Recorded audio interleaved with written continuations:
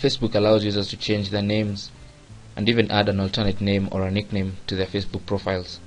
Click on this little arrow on the upper right side of the Facebook menu bar and select Settings. On the Settings page, click on Name, or click on this Edit button. It's going to do the same thing.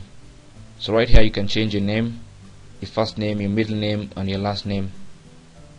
The middle name, as usual, is optional, just like that. Read the instructions here, because Facebook will not allow you to use funny punctuations and capitalizations in your name. This section allows you to enter an alternate name or maybe a nickname.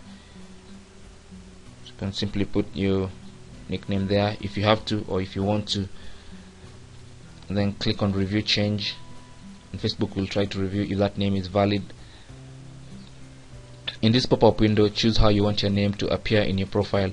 If you want to show your 3 names as well as your nickname, or you want to show 2 names, or you want to change the order in which the names appear, choose whatever you like, and then enter your password again, and then click on Save Changes, and that's it. You've changed your name on Facebook.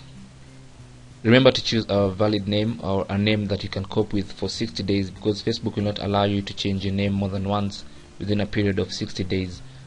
Thank you for watching. Ask any question you have in the comments box below this video, and don't forget to subscribe. My name is Chris from webeducation.org.